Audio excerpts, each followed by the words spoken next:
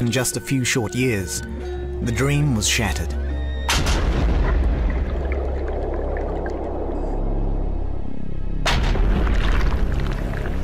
Two more blasts went off in quick succession, and you can see there's half a dozen boats on the horizon.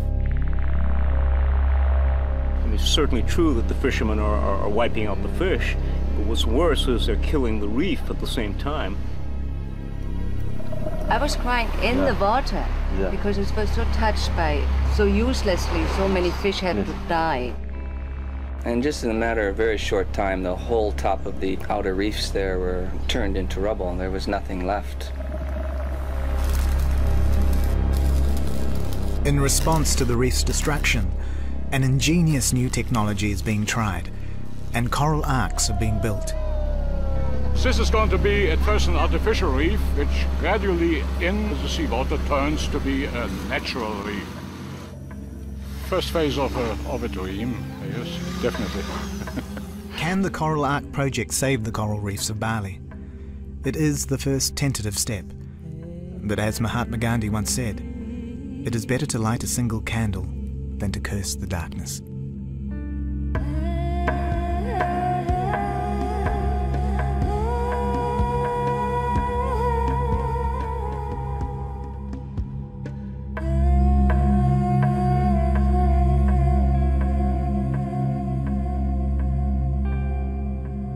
In the Hindu faith of the Balinese, the spirit realm is called the unseen world, a place of demons and deities, where spirits journey to their next rebirth.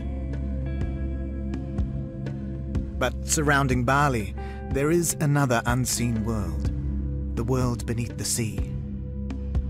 Traditionally a place of fear, it remains largely unknown and unseen. On the north coast, where the magic mountains meet the sacred sea, is one of the holiest sites in Bali. In Balinese culture, to be in harmony with the environment is as important as being in harmony with God. Overlooking Pemutaran Bay, the ancient Pulaki temples pay homage to God and to the environment. Indonesia is a nation of over 7,000 islands, but Bali is its most famous, attracting visitors from all over the world. Pemutaran, in the northwest corner, is the least developed part of the island, a long way from the bustling development in the south.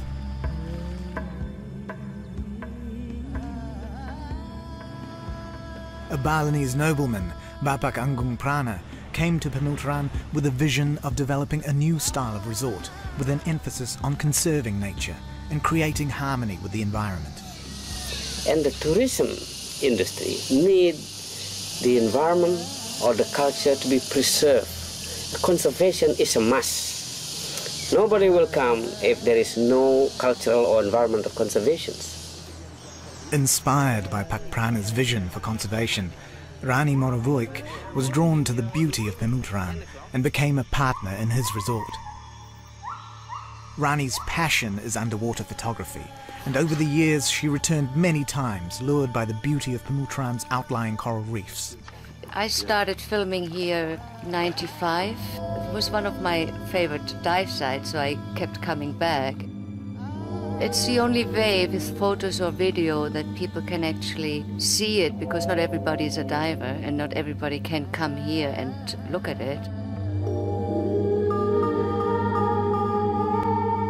A very, very beautiful and alive reef with huge table corals full of fish and full of life. What I loved there was the cuttlefish. Sometimes 10 cuttlefish at a time surrounding me, which was wonderful.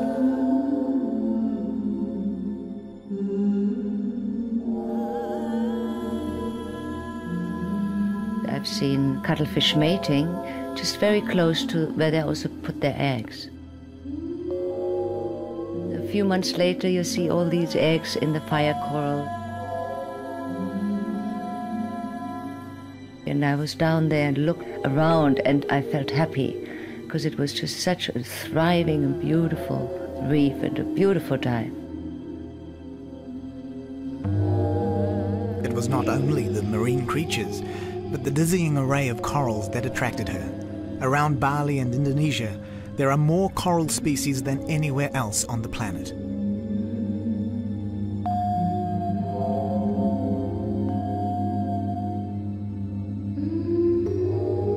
As she built up her video collection, Rani had no idea these images would be the only lasting record of an entire coral reef system that was about to be destroyed. There is a concept in Bali called Sakala Nisakala, the underworld, forever in darkness, merging with our world in the light. But no one could have realized the extent of the coming darkness, destined to wipe out Bali's coral reefs. In Hindu cosmology, gods and demons share the same stage, locked in an endless struggle between light and dark. In the late 1990s, a series of disasters were to impact on Bali. The Asian economic crisis hit Indonesia and the currency collapsed. Rice, the staple food, went up 5 times its price, and 100 million desperate people took to the roads and the seas looking for their next meal.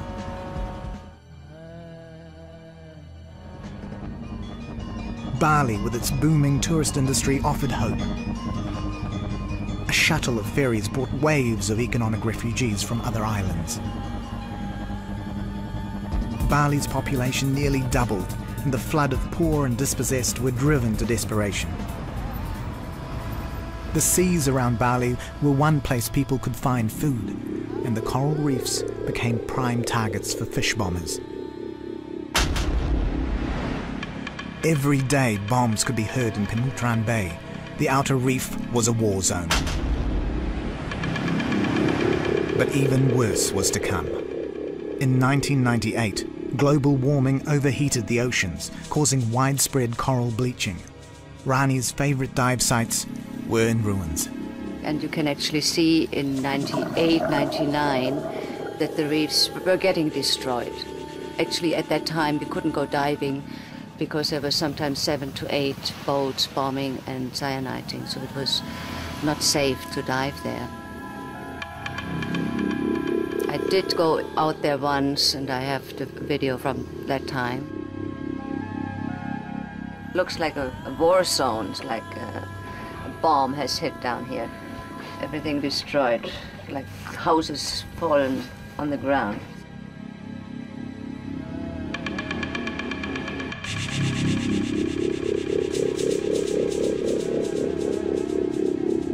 The magnificent plate corals, home to so many fish, were gone. A deadly combination of bombs, cyanide, and finally coral bleaching killed off these magnificent living corals.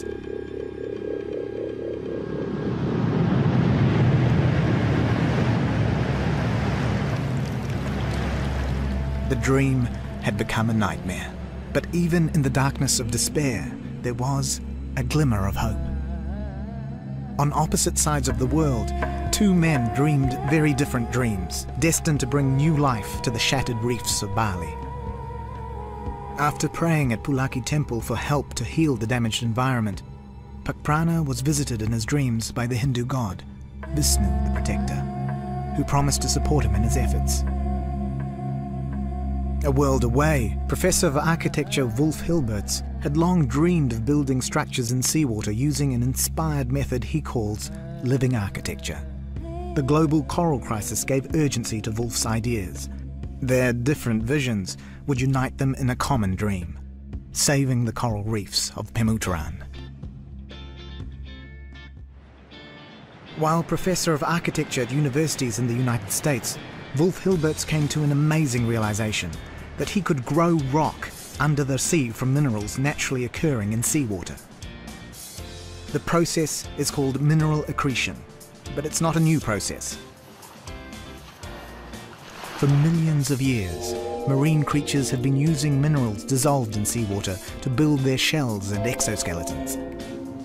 This is natural accretion. This animal takes the naturally occurring minerals in seawater and uses it for its purposes to build its shell. The same is happening, of course, with corals. Corals use calcium carbonate drawn from seawater to build their exoskeletons. And what we are naturally interested in for our structures are the calcium carbonates dissolved in seawater and the magnesium hydroxides. We use these materials for building purposes.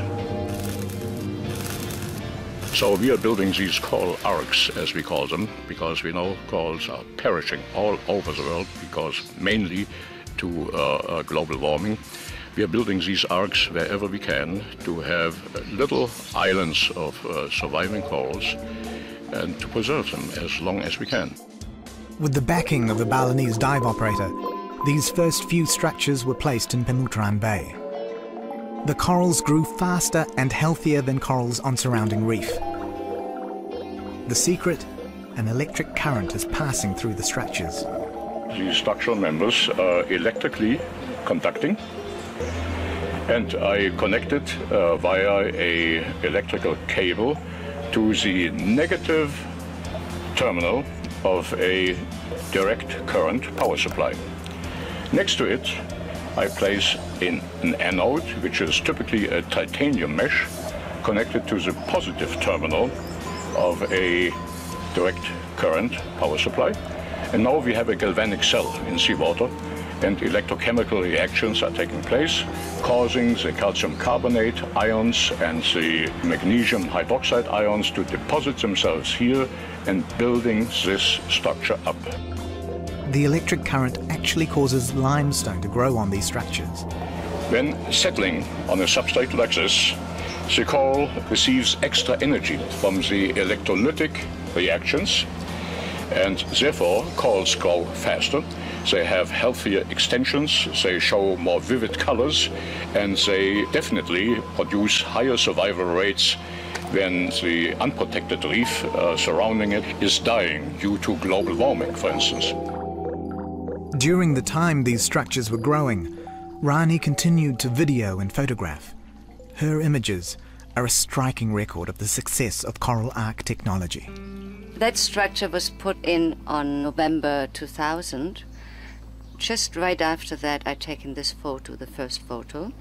And the second photo I've taken from the same structure, showing how successful it is. And the corals are really quite vibrant and very healthy looking. For years, I felt like I was helpless to do anything against what was happening with the bombing and cyaniting. And when I saw the first structures, actually these structures you've seen on these pictures, and saw the corals and the fish so alive, I thought maybe that is the only way we can save some of the corals. So my idea was to make a nursery just in case everything else gets destroyed. The contrast between new and established structures was very dramatic and had a profound effect on Rani. She became a major sponsor of the Coral Arc Nursery. We are not in the dream. Yeah. It's real. Real. We are doing something real. Not talking. Yeah. Rani, in partnership with Bakprana, commissioned Wolf to build an accretion reef in front of the resort. We are trying to save as many corals as possible, and I think this is a matter of the highest urgency. We are working with rebars, reinforcement bars for concrete construction, which are available anywhere in the world. And we are working with village welders who know their job quite well. It's not specialized labor. It can be done at any place in the world. And this is why we chose this material and this technology. There are more expensive ways, more precise ways possible, but we don't need that, and we are quite content with what we have here. We are starting the Karang 1, which is an artificial reef element, which we will repeat at least 3 times, and then we get a new design going. We want to have a multitude of designs in the water and see how they perform over time. Here we see in plan what we intend to build. We have a total length of 12 meters. We have about 2 meters width and a height of about 1.20 meters. Wolf and his team experimented with several different shapes, some conical, others tunnel-shaped, to find out which shapes corals preferred. This towering structure he named the Nautilus. 40 centimeter.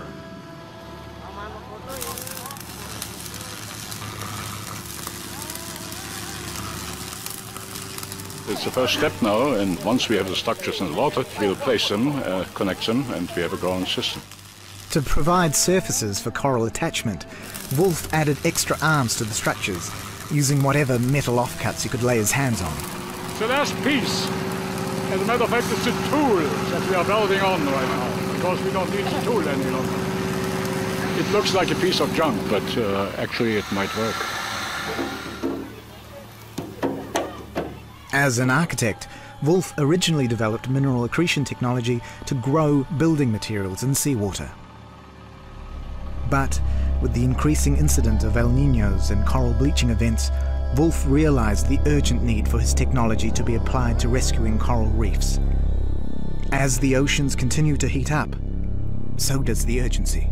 With global warming, what's really terrifying is that in 1998, which was the hottest year in record, about 3/4 of all the reefs in the world were affected by coral bleaching. But in 1998, we saw corals die that were 1,000 years old. Okay, these are corals that had been through hundreds of El Niños in the past and had survived them all. This one killed them. Wolf's business partner is marine biologist Dr. Thomas Goreau, an expert on coral reefs. I personally first visited Pemuteran in, I think, May of '98, and it was during the height of the bleaching event, and I was diving around Bali to look. Tom Goreau paints a very bleak picture for the future of the world's coral reefs. We are basically in the middle of the first human-caused mass extinction of the entire ecosystem. And reefs are going to be the first ecosystem to be essentially wiped out. There will be corals surviving, but they won't be reefs. What you will find is a few corals in marginal habitats. And they'll mostly be small, they'll be isolated. Global warming leads to corals bleaching, and the mass mortality of reefs through the breakdown of living coral. The intricate structure of corals are created by two separate life forms, one animal, one plant, conjoined in one of the most wonderful partnerships in the natural world. Bleaching occurs when the coral is abandoned by the algae which gives them their color, a fine covering of colored algae called zooxanthellae. The coral itself is an animal. Think of the zooxanthellae, those little microscopic plants. It is as if we had leaves on our body, or as if we had chlorophyll inside our skin, and as we could stand out in the sun and photosynthesize and get our food simply from the sun. Well, corals are basically able to do that. They catch food that's floating in the water and eat it, but at the same time, they're also plants. Now, without the plants, they're losing a major source of nutrition.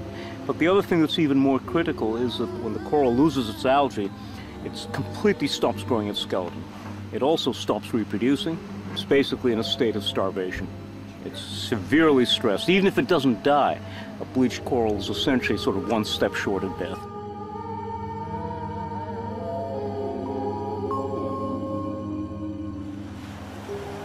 Just as the zooxanthellae help feed the corals, the coral reefs have helped to feed the fishing community of Pemuteran. For generations, local fishermen hunted the seas for their livelihood. Their fathers and grandfathers never had to think about conservation. They just went out to the reefs and caught lots of fish. This is one of the poorest villages in Bali, dependent on fishing for its survival. And as the reefs deteriorated, so did the fishing. Fishermen are having to travel further and are returning with much smaller catches. With the encouragement of Pak Prana and a local dive operator, the village created a reserve to try to protect their corals. I came here to Pemuteran because the village had established a protected area, and I was delighted to hear that. I felt it meant that the villagers were people who were taking a stake in their own future and trying to protect what they had and nurture it along. And what I was very impressed to see was that this was a protected area that had been declared by the villagers themselves. The reserve is close to shore, but since the economic collapse, the village couldn't protect their outlying reefs, and in the late 1990s, bombing got out of hand. Well, there were 2 more blasts that went off in quick succession, and there's this out in that direction someplace. We were standing here when they went off, but we didn't see any plume go up, so it's hard to say quite where it is. But you can see there's half a dozen boats on the horizon. Well, I mean, it's been illegal for many years, but the law's never been enforced properly. This is slightly absurd. One tries to be productive here to build the situation up, and you know, at the same time you hear these blasts that the reef is being destroyed out there. Bombing was once promoted by government as the most effective way to catch fish. It's well established, and there's enormous resistance to change.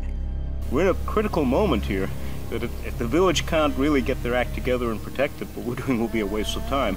But we're optimistic, because they've made a lot of very progressive decisions, and they've done it on their own, and that gives us some hope for the future.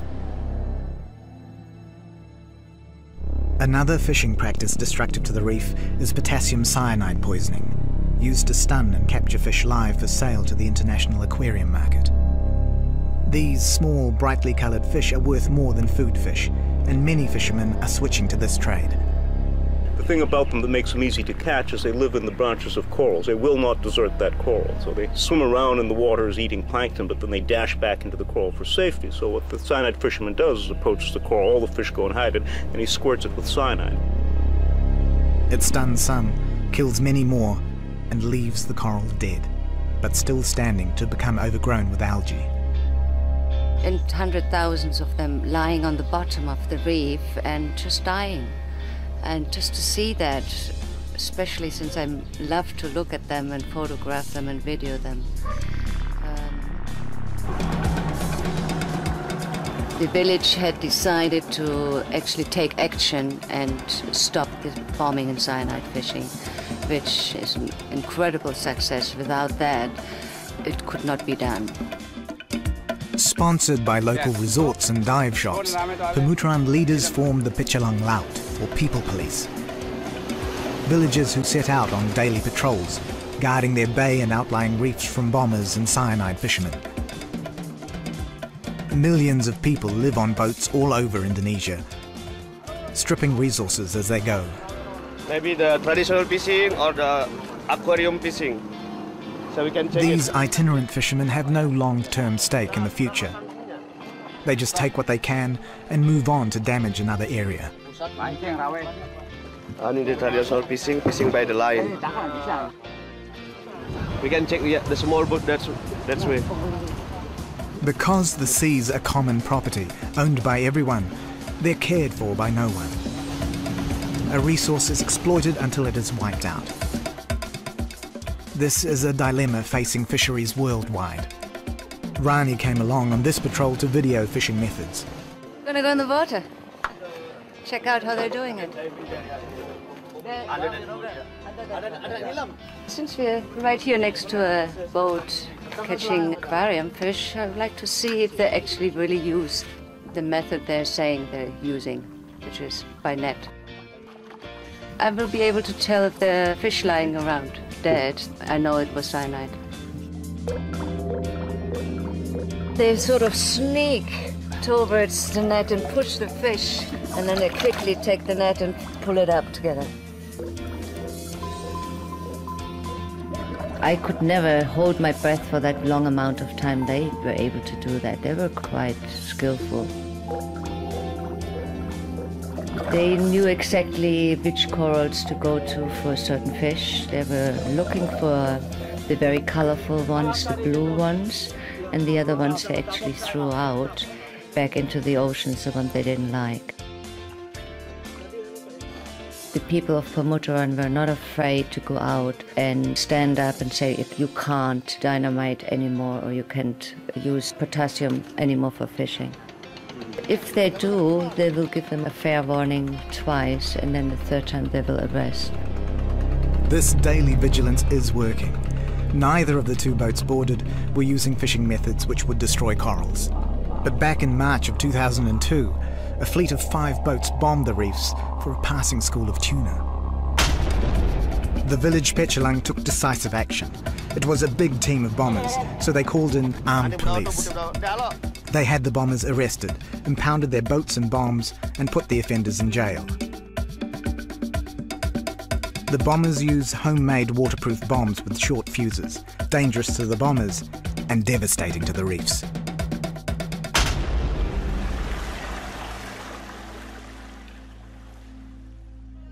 Launch time for the coral nursery and the start of the strangest procession ever to cross Pemuteran Beach. A team of young men recruited from the resort and dive shops lend a hand. Wolf believes community support is essential for the project's success. Here we have community involvement. They want to better their environment. They want to take an active hand in doing so, and they are very, very interested.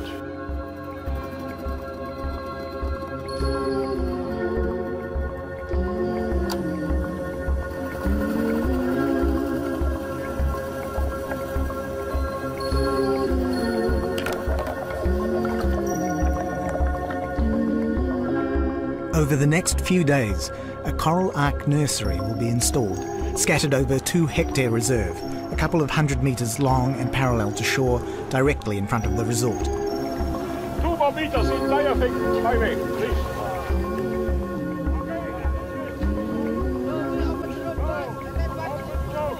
please. The structures are placed within 200 metres of shore in water 6 to 10 metres deep.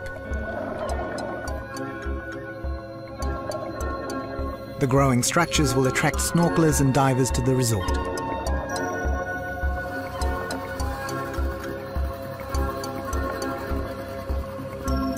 These coral arks will help corals survive global warming, bleaching and other environmental stresses.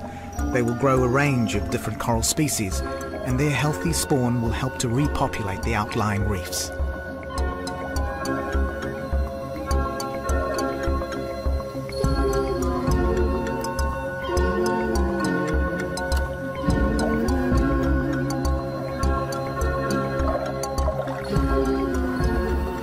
The Balinese divers are all from the village, and local dive shops are supporting the community effort, providing boats and gear. Tom and Wolf have placed trial structures in a number of sites from the Indian Ocean to the Caribbean. But with a total of 21 coral arks, this is by far the largest mineral accretion reef in the world.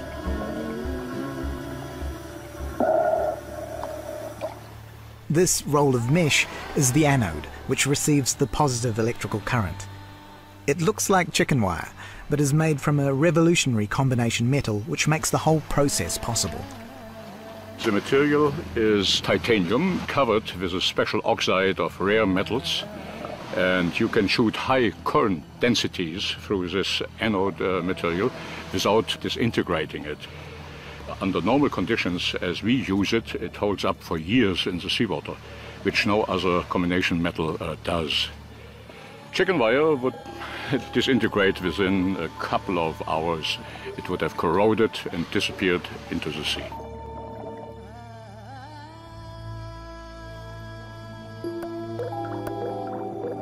The anode mesh is positive, the cathode structure negative. Like a car battery, it needs both to make an electric circuit for accretion to take place. This is the first anode cable we bring on land.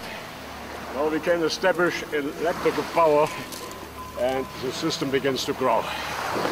So this is always a little triumph to get so far.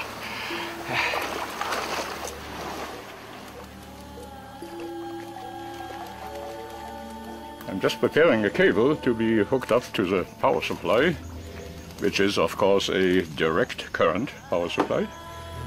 Ordinary battery chargers are used. Good, it works. It's all the way to the max. That's okay, it will stand it for a little while. Let's do exactly the same, 12 volts. So what this indicates is the electrical current is flowing between the anodes and the different cathodes that are around it. If the voltage is too high, accretion will happen too rapidly and lose its strength. The low current is cheap to run and safe to use. Here we go. We're online. Right. Now the needle is most likely going to be a little bit erratic.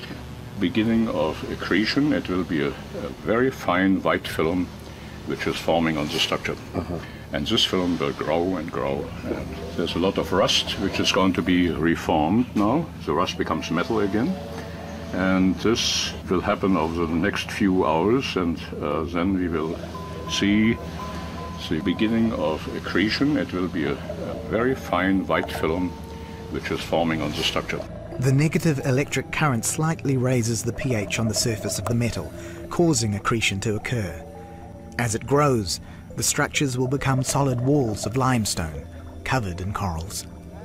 Tom and Wolf's inspired technology actually mines the ocean, growing industrial-strength rock straight from seawater.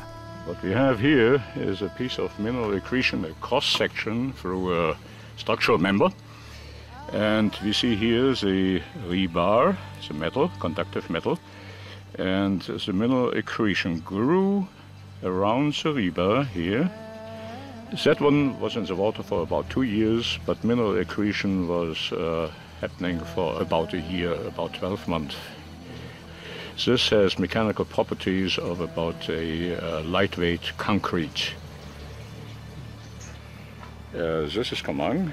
He lives here in Bali and is a dive master and also learning the trade of mineral accretion. He will be in charge of these electrical connections plus a few other things, and if necessary he will be able to repair everything.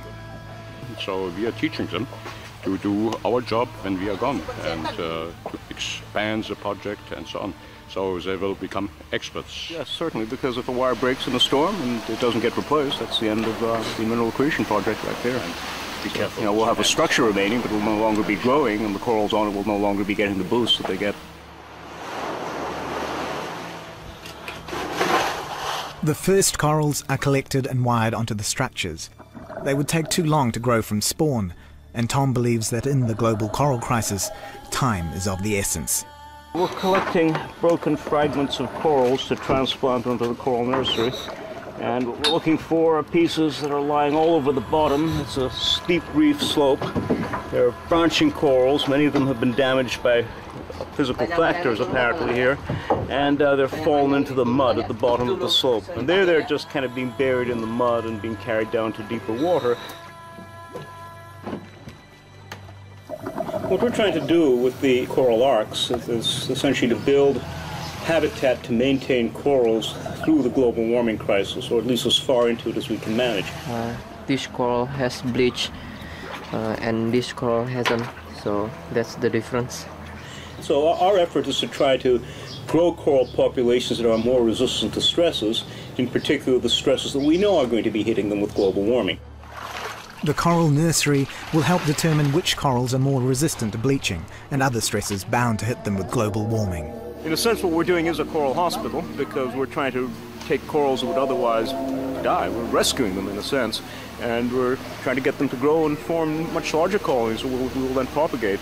But most species that we picked up here today would have normally died by themselves. Once this tie wire makes contact with the metal, it stops rusting, becomes part of the structure, and begins accreting. The entire structure is alive. Earlier experiments have achieved growth rates 3 to 5 times faster than peak growing rates of corals in places where surrounding corals have died. The corals that we're growing are much healthier than normal corals, and the reason for that is that the normal coral has to use a lot of its energy to grow its skeleton. Our corals are getting that energy for free. We're creating the conditions that allow very rapid growth of limestone, both chemically and biologically, through our process. So the result is they have much more energy left over for growth and for reproduction. And they also have more energy for resisting stress. There is another application of accretion technology which could have profound impact on all our lives. The reef is the most effective form of coastal protection against erosion that exists. It's a growing, wave-resistant barrier that may get clobbered by a hurricane and broken up, and it grows back up, and it's constantly growing up towards sea level and regenerating itself. The fact that almost all reefs are severely damaged means that those corals are not growing up and regenerating and forming a wave-resistant barrier. In fact, they're collapsing and disappearing. So the result of this is now the wave forces are hitting the shore with much greater energy and causing much more erosion. But if we have to build a seawall to protect the coastline, the typical cost of a seawall built of concrete or rock worldwide is of the order of $15 million per kilometer. Well, there are thousands and thousands of kilometers of coastline that are eroding worldwide. That is going to probably be the biggest cost of global warming. It's only when you need to build seawalls, import fish, and find other jobs for your population of lost tourism that we will appreciate the true value of the reef. Global warming is currently causing sea levels to rise around 2 millimeters a year. But with changing weather patterns and more extreme weather, some places already feel threatened. Many island states, especially the low-lying island states, will be inundated. The time frame we are talking about is perhaps between 50 and 150 years. It will be land under, and they won't exist any longer. But long before that will happen, storm surges will become more extreme and will reclaim more and more land, and ultimately people will find that those islands are not inhabitable any longer and will be forced to leave. Mineral accretion doesn't just work in the tropics. The process will grow rock wherever there is seawater, protecting coastlines in cool and temperate waters throughout the world, growing at rates many times faster than sea level rise. Accretion technology will provide another benefit for the people of Pemutaran. In the sea, we're still hunters, we're not farmers. What we're trying to do really is kind of push fishermen who can no longer be hunters because there isn't anything left to hunt, to growing the food instead of simply wiping out the wild stock. The simple idea of farming the open sea by creating protected habitat could revolutionize fishing practices worldwide. Within days of being installed, the coral arcs were inundated by masses of schooling fish. What you have to understand is that right here, the fishermen in this village are going out 5 or 10 kilometers out to sea. They're going to the offshore banks. Those banks have had their corals almost totally destroyed by dynamite and by cyanide. They're out there all day, and they're getting a handful of fish at the end of the day.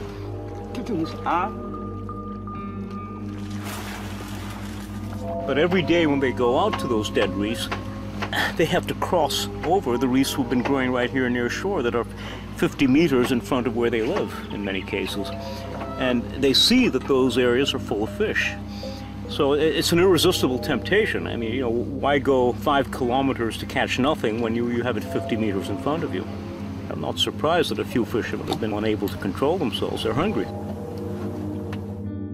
We've been working mainly here on growing coral habitat, but we can build fish habitat, we can build lobster habitat, we can build oyster or clam habitat as well.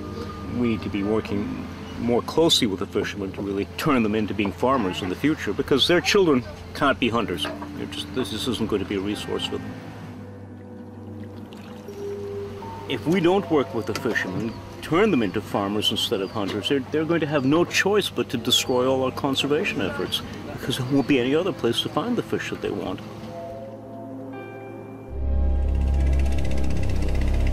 After a number of night fishing raids on the structures, the entire project was in peril. So a meeting with village leaders was held. It was decided to ask Tom and Wolf to build new structures as dedicated fish habitat to help increase fish stocks in the bay. The difference this time is that we take a material which is rolled, so it has innate curves in it, and we are going to use these curves directly. We are going to cut about 3 spirals out of this roll and sink them in various locations and positions as well. Spirals which are open towards the sky, or spirals that are open towards the sides. After some time we'll see what kind of construction is preferred by the local fishes here as breeding grounds, hiding spaces and so on. So I guess we will have 3 fish reefs cut out of this roll with 2 people in between 2 or 3 hours, which is incredible. And then the task of sinking begins, and the task of wiring the structure up. Why they start the fishery project? Because we now know the fish will come if there are houses for them. Pakokung Prana, my partner here, has played a very big role in convincing the village and also talking to media. All for the benefits of the village. Yeah. Number 1, technology, yes. I think it's funding, yes. But unique one is the community participation. Community involvement is the key to the project's success, and Rani does her bit to spread the word. I'm working on a 5 to 7 minutes documentary about the project we are doing here in Pemutaran. And then Putu will then speak the narration for it so the Indonesians can also understand. A combination of disasters, economic and environmental. Maybe that is easier for you to translate. Yes. Both of those together. Together, yeah. And both of them impacted. It is like, you know, just yes, like a that's strong. Rani's videos have been vital in bringing the unseen world to community awareness. She's completing her documentary for screening at the National Conference on Coastal Management.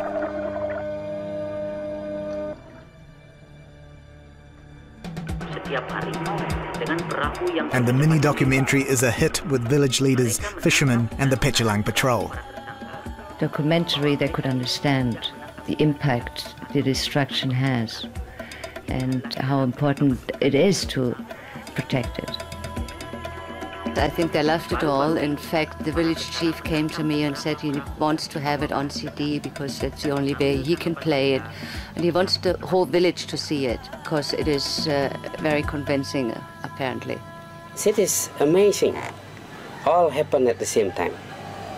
Lately, we have the national conference about the coast potential. And in the conference, they decided to present us a national awards. At the National Conference on Coastal Management, Pemutaran's Coral Protection, or Karang Lestari project, as it came to be called, won first prize.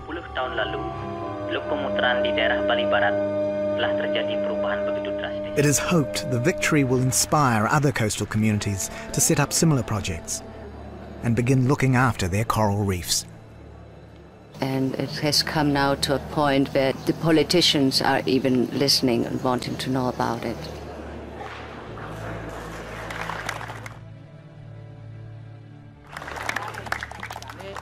This project is the first of its kind in Indonesia and the largest of its kind in the world.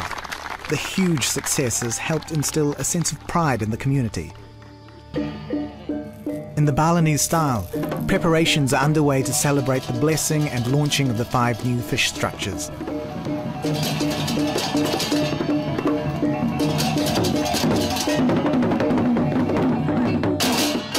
National awards help to maintain long-term support for the project, but nothing will reward the community as much as when their boats start returning home with a decent catch of fish.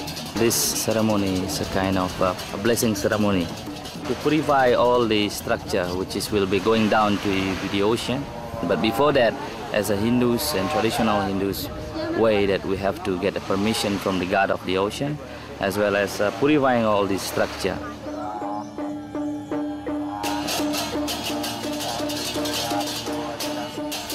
On the morning of the ceremony, an auspicious sign, the god of the ocean sent a special blessing to the Karang Lestari project. A sea cow or dugong is apparently out there, and I'm going to try to get it on camera by snorkeling only this time. In Balinese society, a duyung is for a good spirit.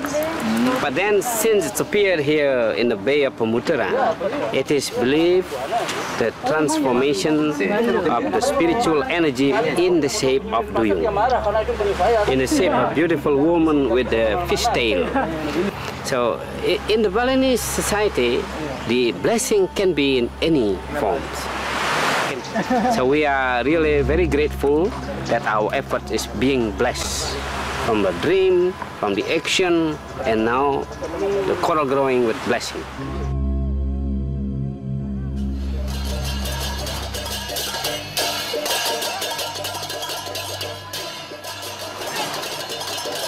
National television crews visited Pemutaran several times, and ripples of success are being felt overseas. Rani's video helped the project win an ecotourism award in Australia. The 5 fish structures are towed to their new home, where they will be wired up for mineral accretion. These structures will become a protected area, free from fishing.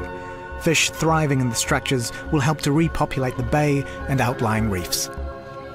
Creating protected reserves where fish can breed alongside fishing areas is a model Tom believes could resurrect sustainable fishing throughout the world.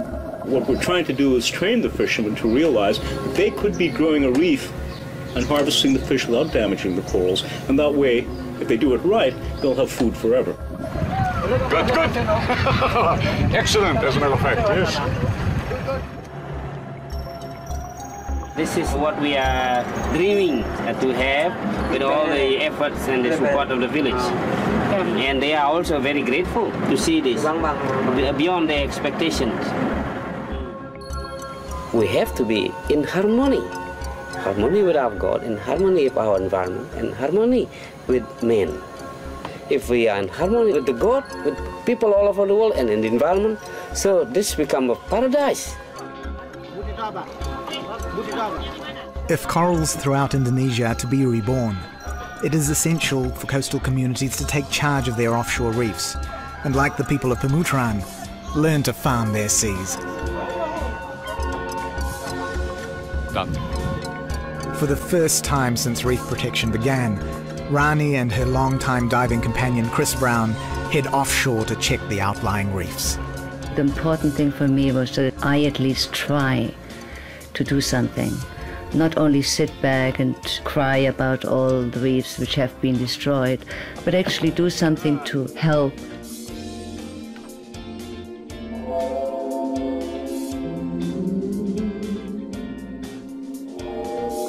You can see little patches of corals coming back. That gives me hope that it will eventually be a beautiful reef again if it's left alone. That was my goal when we started building these structures, because I was hoping that at least we can preserve some of the corals before they totally die. But now, with the protection happening, there's a much bigger chance that the reef will come back, and it will work not only for Pemutaran, but maybe also for other parts of Indonesia.